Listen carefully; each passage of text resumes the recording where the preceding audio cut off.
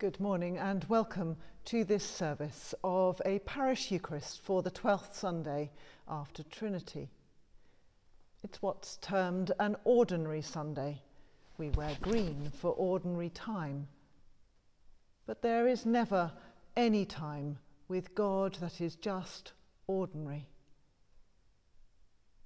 We should remember that although we're not physically together in our church as we would normally be on this ordinary Sunday, we are still together very much as one body as we worship God in our own homes or with a relative, because we are the body of Christ together, and together that body of Christ really does make a difference in the world.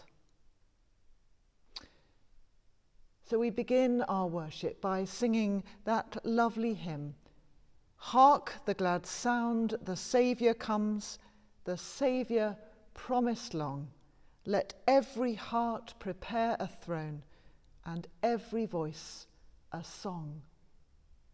So as you are in your sitting room or your kitchen, wherever you are, why not raise your voice as loudly as you wish to bring the Saviour home.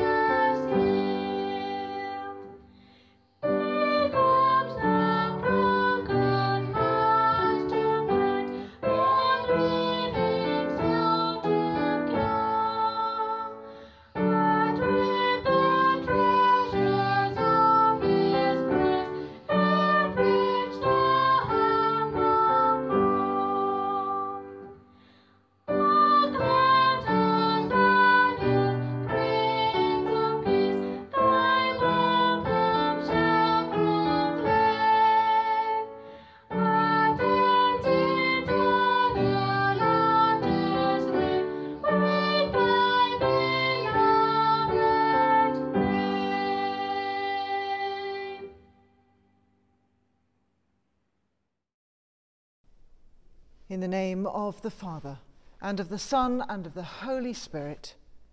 Amen. The Lord be with you.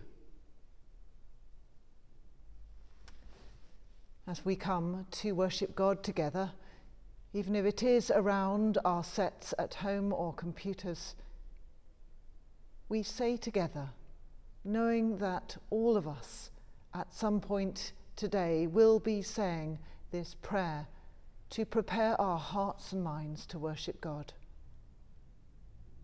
Almighty God, to whom all hearts are open, all desires known, and from whom no secrets are hidden, cleanse the thoughts of our hearts by the inspiration of your Holy Spirit, that we may perfectly love you and worthily magnify your holy name, through Christ our Lord. Amen. Gathered together as God's family, let us ask forgiveness from our Heavenly Father, for he is full of gentleness and compassion.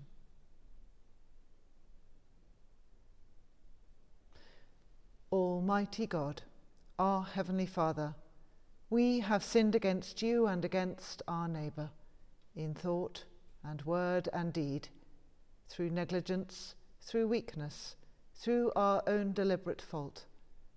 We are truly sorry and repent of all our sins.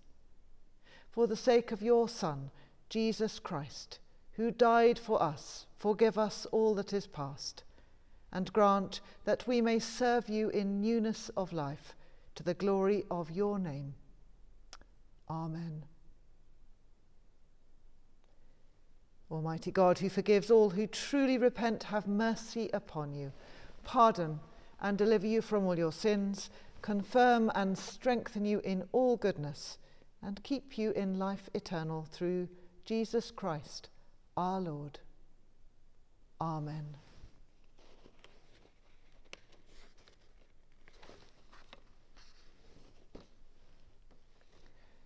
The choir will now sing, and we should sing along with them at home, the Gloria.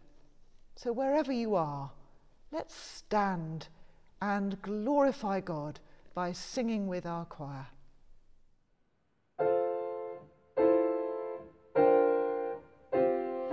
Glory to God in the highest, and peace to his people on earth. Lord God and the King, Almighty God and Father, we worship you, we give you thanks, we praise you for your glory.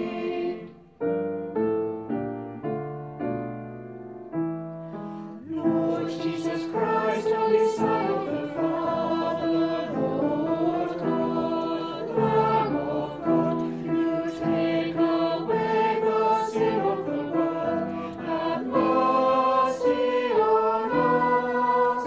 You are seated at the right hand of the Father. Receive our prayer, receive our prayer. For you alone are the Holy One, you alone are the Lord. You alone are the Most High, Jesus Christ, with the Holy Spirit, in the glory of God the Father. Amen. Amen.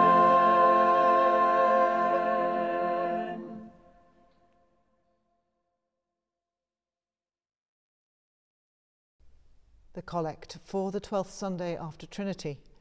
Let us pray. Almighty and everlasting God, you are always more ready to hear than we to pray, and to give more than either we deserve or desire. Pour down upon us the abundance of your mercy, forgiving us those things of which our conscience is afraid, and giving us those good things which we are not worthy to ask. But through the merits and mediation of Jesus Christ, your Son, our Lord, who is alive and reigns with you in the unity of the Holy Spirit, one God, now and forever. Amen. And now we hear Lizzie read the passage from Romans, followed by Joan reading our Gospel reading from Matthew today. Love must be completely sincere. Hate what is evil, hold on to what is good. Love one another warmly as Christians, and be eager to show respect to one another. Work hard and do not be lazy. Serve the Lord with a heart full of devotion. Let your hope keep you joyful. Be patient in your troubles, and pray at all times. Share your belongings with your needy fellow Christians and open your homes to strangers. Ask God to bless those who persecute you. Yes, ask him to bless, not to cure. Be happy with those who are happy. Weep with those who weep. Have the same concern for everyone. Do not be proud, but accept humble duties. Do not think of yourself as wise. If someone has done you wrong, do not repay him with a wrong. Try to do what everyone considers to be good. Do everything possible on your part to live in peace with everybody. Never take revenge, my friends, but instead let God's anger do it. For the scripture says, I will take revenge, I will pay back, says the Lord. Instead, as the scripture says, if your enemies are hungry, Feed them. If they are thirsty, give them a drink. For by doing this, you will make them burn with shame. Do not let evil defeat you. Instead, conquer evil with good. This is the word of the Lord. Thanks be to God. Alleluia, alleluia. Speak, Lord, for your servant is listening. You have the words of eternal life. The Lord be with you. Hear the gospel of our Lord Jesus Christ according to Matthew. From that time on, Jesus began to show his disciples that he must go to Jerusalem and undergo great suffering at the hands of the elders and chief priests and scribes, and be killed, and on the third day be raised. And Peter took him aside and began to rebuke him, saying, God forbid it, Lord, this must never happen to you. But Jesus turned to Peter and said, Get behind me, Satan. You are a stumbling block to me, for you are setting your mind not on divine things, but on human things. Then Jesus told his disciples, If any want to become my followers, let them deny themselves and take up their cross and follow me. For those who want to save their life will lose it, and those who want to lose their life for my sake will find it. For what will it profit them if they gain the whole world but forfeit their life? Or what will they give in return for their life? For the Son of Man is to come with his angels in the glory of his Father, and then he will repay everyone for what he has done. Truly, I tell you, there are some standing here who will not taste death before they see the Son of Man coming in his kingdom. This is the gospel of the Lord. Praise to you, O Christ.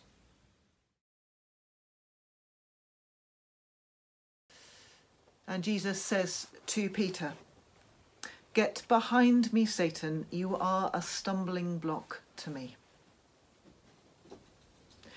When I was a nurse working in the hospital, it seemed to me, and I think it has been acknowledged by many, that sometimes people with life-limiting diseases need permission from the people that they love the most to die. When it is clear that they are prepared, some need to know through word or gesture that their leaving is acceptable. I remember one particular person. We'll call her Jane. Jane knew that she was dying and was ready to do so. We all knew that by every means at her disposal, apart from the actual words, Jane was trying to ask for permission to be allowed to die. Except that her husband, who absolutely adored her, refused to accept that she was dying, and his inability to face the reality of what was happening prevented Jane from a dignified and graceful death. Her physical symptoms and the sadness of her circumstances were almost overwhelming, even for the professionals. Her husband insisted upon nursing her at home. He permitted no reference to the probability of her dying and clung to her little bit of life as though it was his own.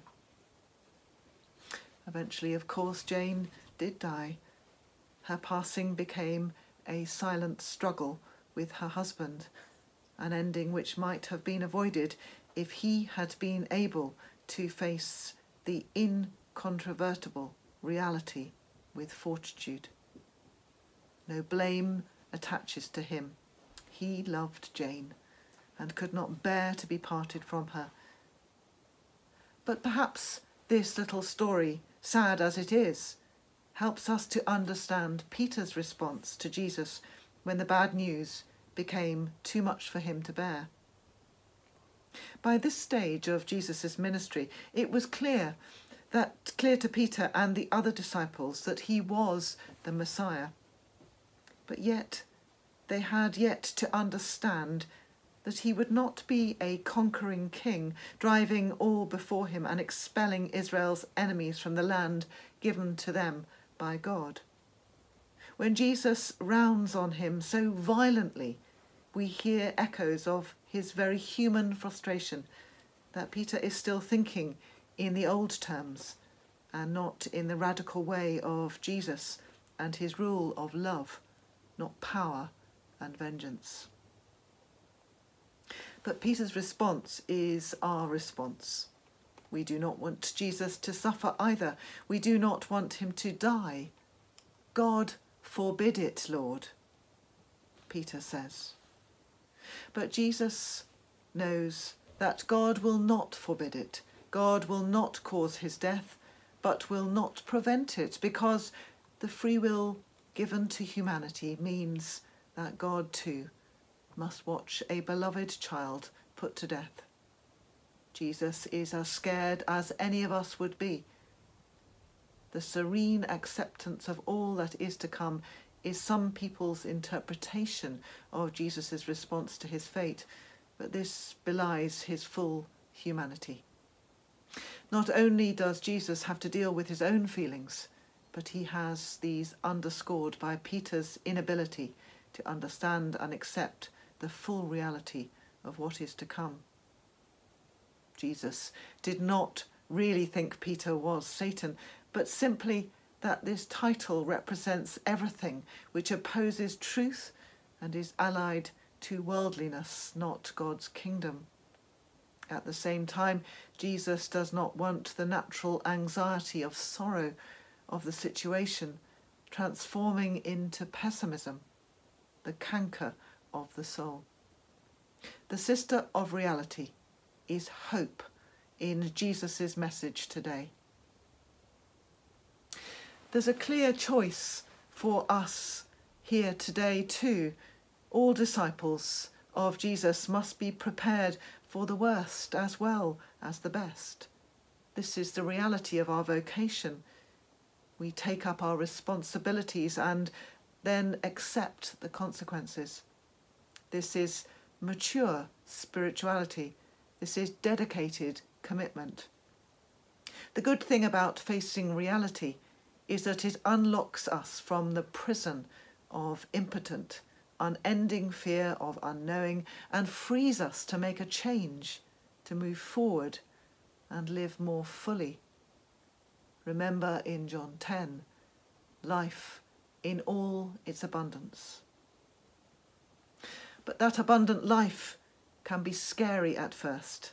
All freedom is frightening, because everything becomes possible when one has nothing to lose. Jesus knew this. He was prepared to risk everything and did not need Peter's fussing, however well meant or needy. He wanted Peter to grow up and face the truth and then accept what must come, so that he and Jesus could be free to pursue the next phase of their shared ministry. Jesus knew that he was a crucial step on the way to the disciples learning from where they would eventually find the strength to found and maintain the future church. From his example, but also from within themselves. Facing reality with hope rarely disappoints when we undertake it with Christ. Let us declare our faith in God, Father, Son, and Holy Spirit.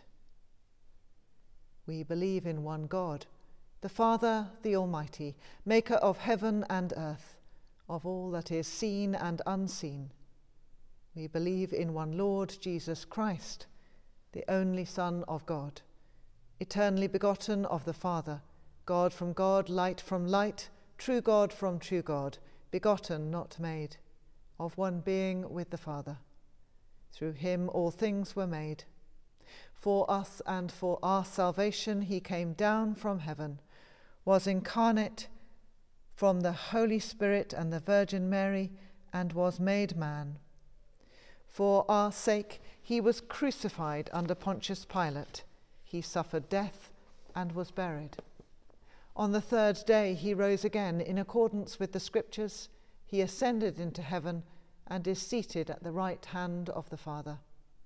He will come again in glory to judge the living and the dead, and his kingdom will have no end. We believe in the Holy Spirit, the Lord and giver of life, who proceeds from the Father and the Son, who with the Father and the Son is worshipped and glorified, who has spoken through the prophets. We believe in one holy Catholic and Apostolic Church. We acknowledge one baptism for the forgiveness of sins. We look for the resurrection of the dead and the life of the world to come. Amen. Carol will now lead us in our prayers of intercession. Almighty God, Father, Son, and Holy Spirit, you are love in community. Draw us away from our narrow individualism to a new understanding of togetherness, where differences are welcomed and celebrated, and where all ages and experiences can work together to bring in your kingdom on earth. Lord, in your mercy, hear our prayer. Friends and followers of Jesus, we have come together because of his love for us and our faith in him. Let us now pray for all who need the strength and guidance of God's Spirit in meeting the challenges that bring life. We pray for Bishops Peter and Ruth, thinking especially of Bishop Peter in this difficult time for him. We pray for all church ministers, clergy and lay, that they may serve in humility and holiness. Lord, in your mercy, hear our prayer. We pray for our Queen and our government and the leaders of other nations, that they will promote peace and justice, freedom and opportunity, especially in this time of difficulty which all countries are facing. Lord, in your mercy, hear our prayer. We give thanks for all who have encouraged us and given us confidence, for all who have helped us develop our talents and abilities. We pray especially at this time for teachers and all who work in schools as they begin to open again, and for the children starting back to learn after a long time out of the school's environment and away from their friends. Lord, in your mercy, hear our prayer. We ask you to guide and strengthen all who are fearful. We pray for any who are waiting a doctor's diagnosis, all who are awaiting operations or admissions to hospital. We pray for the loved ones of those who are ill and for all carers. We bring before you any that we know by name who are ill. Lord, in your mercy, hear our prayer. Lord, we trust in you and in your power to save. You are our strength in times of weakness, our hope in times of darkness. We ask you to bless all our loved ones departed and keep them in eternal life. Lord, in your mercy, hear our prayer.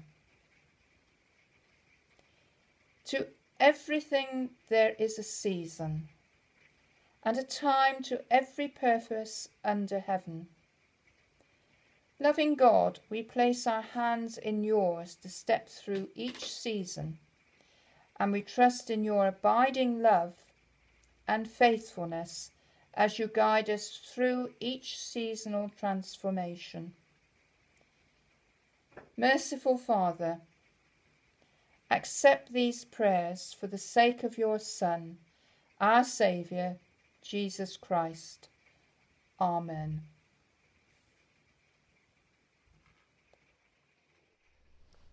God is love, and those who live in love live in God, and God lives in them. The peace of the Lord be always with you.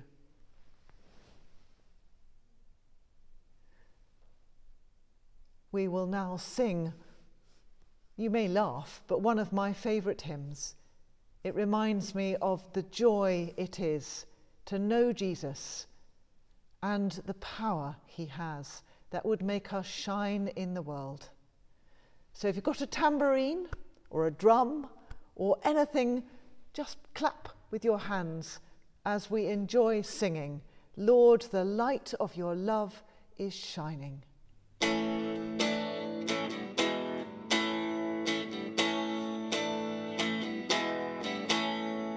Lord, the light of your love is shining in the midst of the darkness shining. Jesus, light of the world, shine upon us. Set us free by the truth you now bring us. Shine on me. Shine on me. Shine, Jesus, shine. Fill this land with the Father's glory. Blaze, Spirit, blaze. Set our hearts on fire. Flow, river, flow. Flood the nations with grace and mercy. Send forth your word, Lord, and let there be light.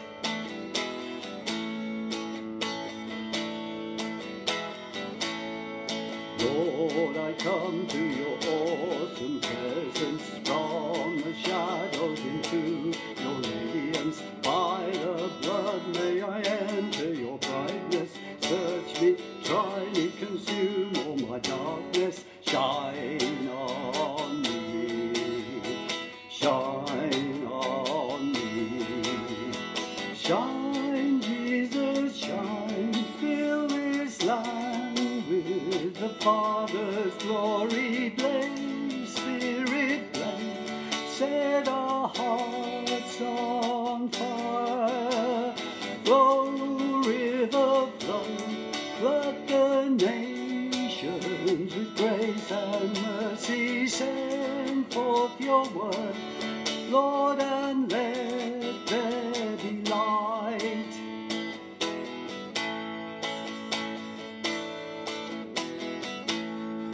As we gaze on your kingly brightness, so our faces display your likeness, ever changing from glory to glory. Nearer here may our life tell your story. Shine on me, shine on me. Shine, Jesus, shine, fill this land with the Father's glory. Blaze, Spirit, blaze, set our hearts on fire. Flow, river, flow, flood the nations with grace and mercy. Send forth your word, Lord, and let there be light.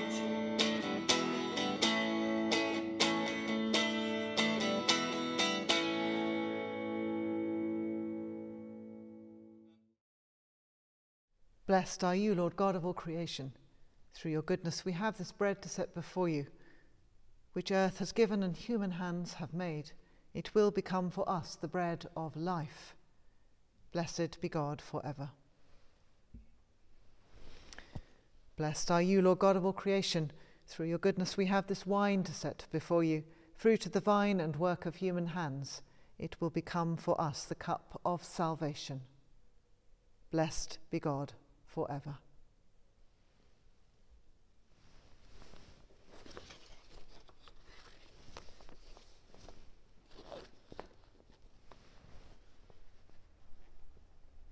The Lord be with you. Lift up your hearts. Let us give thanks unto the Lord our God. It is truly right and just, our duty and our salvation, always and everywhere to give you thanks, Holy Father, Almighty and eternal God. From sunrise to sunset, this day is holy. For Christ has risen from the tomb and scattered the darkness of death with light that will not fade. This day the risen Lord walks with your gathered people, unfolds for us your word, and makes himself known in the breaking of the bread. And though the night will overtake this day, you summon us to live in endless light, the never-ceasing Sabbath of the Lord. And so with choirs of angels and with all the heavenly host, we proclaim your glory and join their unending song of praise. Holy, holy, holy Lord, God of power and might, heaven and earth are full of your glory. Hosanna in the highest. Blessed is he who comes in the name of the Lord. Hosanna, Hosanna in the highest. We praise and bless you, loving Father, through Jesus Christ our Lord. And as we obey his command, send your Holy Spirit that broken bread and wine outpoured may be for us the body and blood of your dear Son. On the night before he died, he had supper with his friends, and taking bread, he praised you. He broke the bread, gave it to them, and said, "Take, eat. This is my body, which is given for you. Do this in remembrance of me."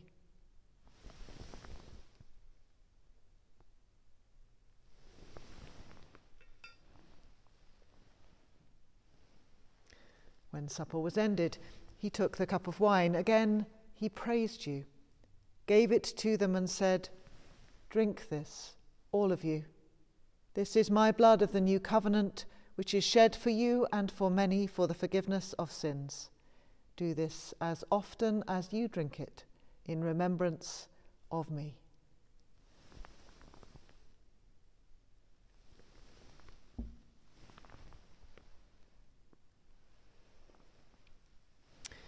So, Father, we remember all that Jesus did.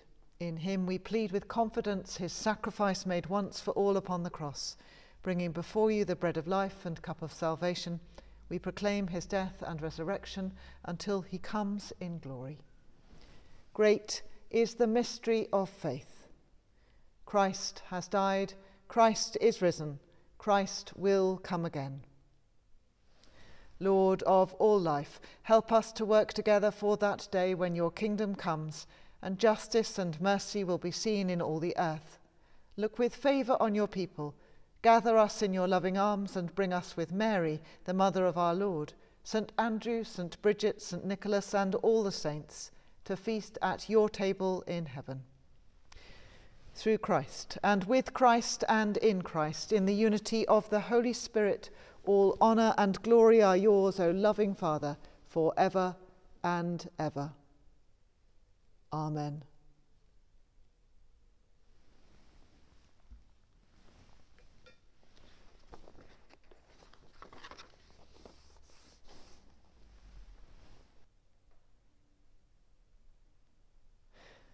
Let us pray with confidence as our Saviour Christ has taught us. Our Father, who art in heaven, hallowed be thy name. Thy kingdom come, thy will be done, on earth as it is in heaven. Give us today our daily bread, and forgive us our trespasses, as we forgive those who trespass against us.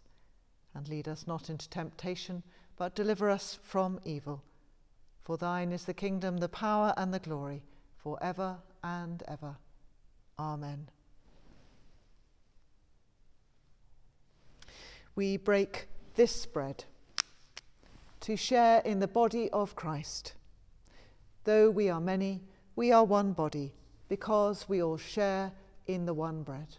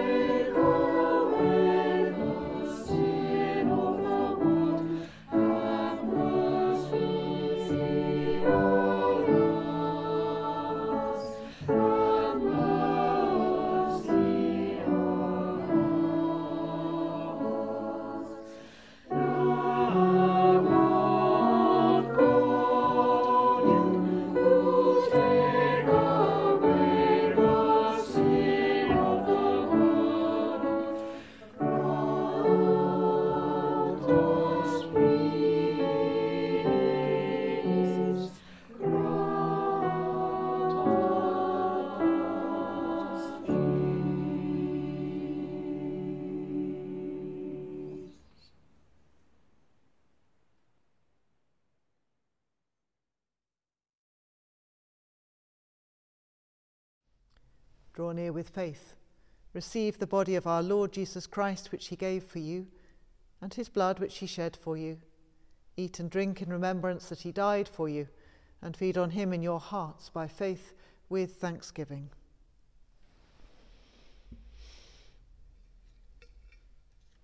The body of our Lord Jesus Christ, broken for me and for you.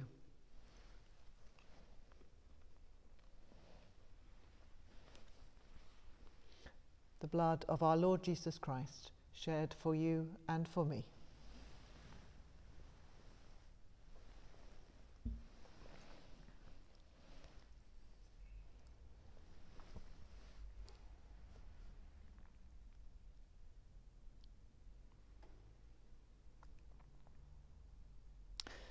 Let us pray.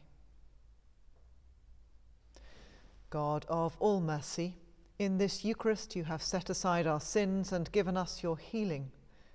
Grant that we who are made whole in Christ may bring that healing to this broken world. In the name of Jesus Christ, our Lord. Amen. We say together, Father of all, we give you thanks and praise, that when we were still far off, you met us in your Son and brought us home. Dying and living, he declared your love, gave us grace and opened the gate of glory. May we who share Christ's body live his risen life. We who drink his cup bring life to others. We whom the Spirit lights give light to the world. Keep us firm in the hope you have set before us, so we and all your children shall be free, and the whole earth live to praise your name. Through Christ our Lord. Amen.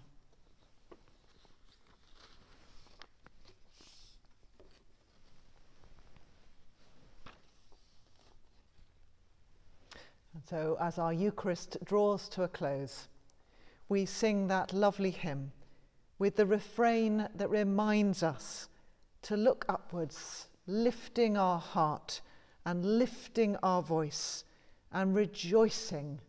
Rejoice again. I say rejoice.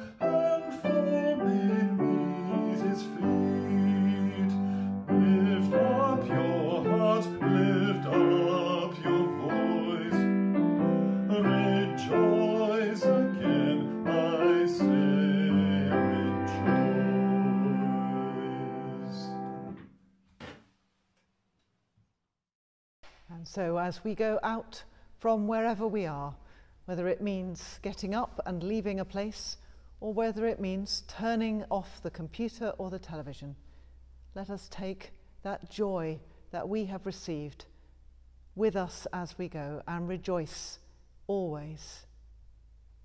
And now we ask for God's blessing before we leave this place. The peace of God, which passes all understanding, keep your hearts and minds in the knowledge and love of God and of his Son, Jesus Christ our Lord.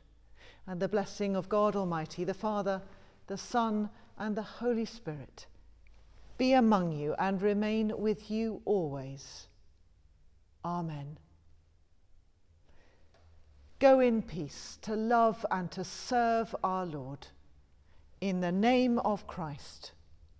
Amen.